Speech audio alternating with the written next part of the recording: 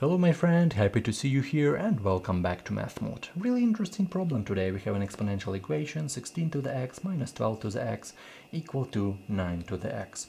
And how can we solve it? Of course we can easily start with logarithm right here because we have x right here, so we can start with the logarithm. But I want to show you one really good approach. So first of all, let's divide both sides by 9 to the x. Let's divide both sides by 9 to the x. If we divide it, we will have 16 to the x over 9 to the x minus 12 to the x over 9 to the x equal to 9 to the x over 9 to the x. So we have this expression. We just divide in both sides by this 9 to the x, so nothing changed. But right here we can easily cancel this and we will have 1 on the right. So this is really good right now. What we're going to do next? We need to know a really good rule right now, because if we have different bases but same exponent, we can write it as in a fraction way, so 16 over 9 all to the power x. In a reverse way, this rule works as well, because we can easily write it as 16 to the x over 9 to the x. So this rule works in both ways. Minus, let's write this rule as well in this case, so 12 over 9 all raised to the power x equal to 1. And a lot of students ask me why I do this, because right now we have no a really good number integers, we have a fraction, so what we're going to do with this.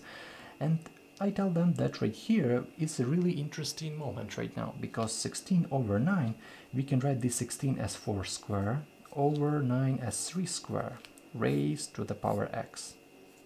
Minus, let's divide right here by 3, we will have 4 over 3 raised to the power x equal to 1. And right now a lot of students see what I meant before, because right now we have one really interesting moment. We can write this 4 square over 3 square as 4 over 3 squared, and of course the main x right here outside x, and minus 4 third to the x and equal to 1. So a lot of students see right now that right here we will have looks like quadratic equation with substitution, but right now it's not like that, because we have square, we have x. It's not like x square. But there are a lot of rules, and the main rule that we need, this is a rule of interchange. If we have a to the x raised to the power b, we can write it as a to the power b raised to the power x. So we can write it we can change this power, this exponent. This is correct because we can write it as a to the power b times x, and x can be changed, multiplication right here is really good because we can change b times x or x times b, doesn't matter. So as a result, what equation we will have? We will have 4 third to the power x all squared minus 4 third to the power x equal to 1. And finally, we can see that right here this is a quadratic equation with substitution, because 4 third to the x, it's really good to write as t, and right here 4 third to the x, it's really good to write as t. So our substitution, let 4 third to the x equal to t. What quadratic equation we'll have? Right here not t but t square at first, t square minus t minus 1, from here I bring it to the left, equal to 0. Real quick two roots, because this is quadratic equation, a, b, c, we can real quick find in our minds, in our brain, because right here a equal to 1, b equal to minus 1, and c equal to minus 1. So t first, let's go with the plus sign. So we have 1 plus square root of 4 plus 1, we have square root of 5 over 2. This is our first t, and the second t equal to 1 minus square root of 5 over 2.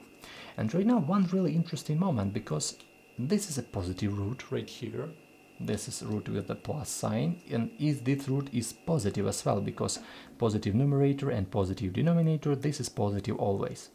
And on the right hand side we have the negative root, because 1 minus square root of 5, this is negative, over positive, this equal to negative. This root is negative. The left hand side, this is negative root. On the right hand side is negative root.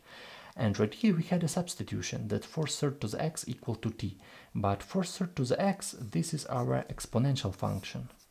And our exponential function does not touch this x right here. Does not touch it, okay? So as a result, as you can see right here, we don't need negative values of this t, and we reject this root. We need to work only with this positive one, so we had a substitution, so 4/3 to the x equal to t, but t equal to this, so 1 plus square root of 5 over 2. A little bit complicated expression, but if you know a little bit about logarithm, we can easily solve it. Let's take logarithm 4/3, so base 4/3 on the left, so right here 4/3 to the x equal to log base 4/3 of this expression. So right here we will have only our x equal to log base of 4/3. This is our base of this expression. So 1 plus square root of 5 over 2. This is our base. This is our expression right here. Of course, we can simplify this a little bit. We can write this log 4/3 in our denominator, but I want to leave it like that. So, of course, if you have a telephone, you can easily, real quick, find this solution. So this is my approach. I hope you understand this explanation. If you don't understand, write your question in comment, write your suggestion in comment. I really appreciate it. And of course, thank you and have a great day. See you in the next videos.